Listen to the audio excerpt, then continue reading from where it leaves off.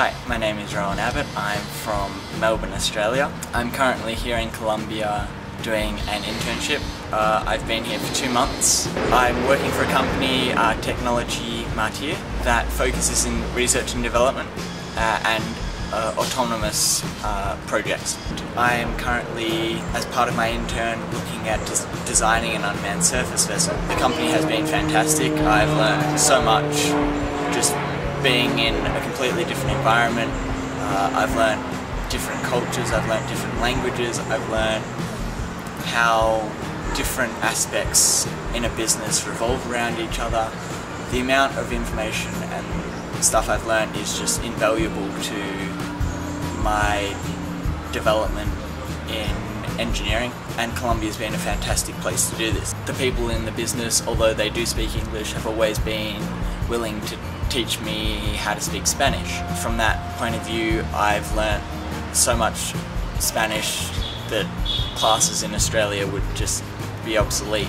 The Colombians as a whole, they're extremely nice people. When I go out, when I'm in the office, people are wanting to know where I'm from, what Australia is like, and as a whole it's been really interesting, them learning about Australia and me learning about Colombia as kind of trading stories. One of my workmates is actually probably one of the nicest people I've ever met, and he's fantastic. Hi, I'm Mauricio Betancourt, founder and CEO of Tecnologías Marte. We are a company established here in Medellin, in Colombia, devoted to create technologies to disable and destroy improvised explosive devices. So far we've made robots, RF electronics, we've made studies in different markets with them. I encourage anyone that wants to come and work with us in something new, in something nobody has ever done before, to contact Intern Latin America, and we can work together making awesome stuff. The university has been one of the best places to visit.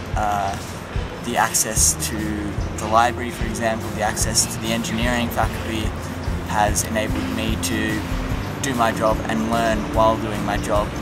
Advice for future interns, I would say that don't be afraid to meet new people, don't be afraid to speak Spanish. Try to do things that you're not comfortable with in terms of trying new things. My internship here has been amazing, and I'd like to thank the Intern Latin America group for that.